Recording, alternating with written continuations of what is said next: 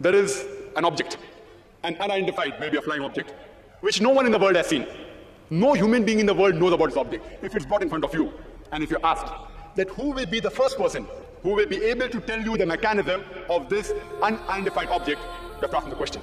Who is the first person who will be able to tell you the mechanism of this new object which no one in the world has seen? After thinking for a while, he'll give the answer. The person who will be able to tell you the mechanism, the first person, is the creator of that object. Some may say manufacturer, some may say producer. How did the universe come into existence? How was it formed? He will tell you by the Big Bang Theory. Tell him, the Quran mentions in Surah Anbiya, chapter 21, verse number 30, about the Big Bang Theory. Who could have mentioned this in the Quran 1400 years ago? So he will tell you, maybe it's a fluke. Don't argue with him. Next part of the question. We did not know the light of the moon is reflected light. We came to know recently. You ask him, he'll tell you, yes. The light of the moon is reflected light. It's not its own light. When we discovered, he will tell you recently, yesterday, 50 years back, 100 years back, yesterday in science. You tell him, the Quran mentioned that the light of the moon is reflected light 1400 years ago. Who could have mentioned that? Maybe somebody had a wild guess. Don't argue with him. Continue. We thought the sun was stationary. You ask him, is it stationary? He said, no. It's rotating and revolving.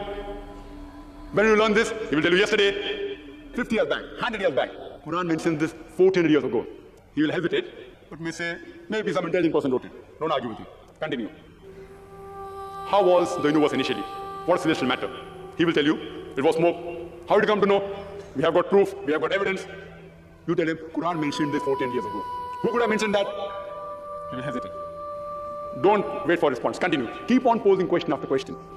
All that I give in the lecture, keep on posing one question after the other. That, water cycle, how do we come to know about it? Quran mentioned 14 years ago. About every living thing made from water. Who could have mentioned that? Quran speaks about botany, the male and female. Who could have mentioned that? Pose one after the other and ask the question, who could have written that? Then tell him that there is a theory known as theory of probability.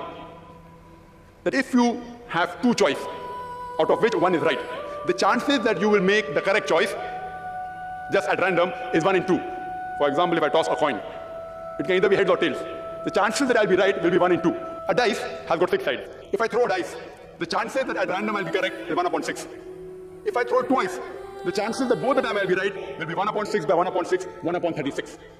This is called as theory of probability. If I throw the dice twice and then toss a coin, all three being right will be 1 upon 6 by 1 upon 6 by 1 upon 2 is 1 upon 72. So you ask him, the chances, maybe, if you ask, what is the shape of the earth? There are various shapes. Some may say it is flat, some may say it's triangular, some may say it is hexagonal, some may say pentagonal, some may say heptagonal, some may say square. Say there can be 10 shapes. Some may say it is round, it is spherical. The chances that if anyone makes a wild guess, it being correct is 1 upon 10. The light of the moon, it can either be its own light or it can be reflected light. The chances that you make a wild guess and it being correct will be 1 upon 2. The chances that both shape of the earth and light of the moon being reflected light, both being correct, if you make a wild guess, it will be 1 upon 10 multiplied by 1 upon 2, it is 1 upon 20. What can the living creatures be made of? Some may say sand, some may say stone, some may say aluminium, some may say gold, say 1,000 materials you can name. Some may say water, some may say silver, 1,000 materials. The chances that you make a wild guess and one of them being right, according to mathematics, is 1 upon 1,000. The chances that all three being correct, the earth is spherical, light of the moon is reflected light, and every living creature created from water is correct, will be 1 upon 10 multiplied by 1 upon 2 multiplied by 1 upon 1,000. Answer comes to 1 upon 20,000 or 0.005%. Quran speaks about scientific science more than 1,000 verses. In 3 verses, the answer comes to 0.05%.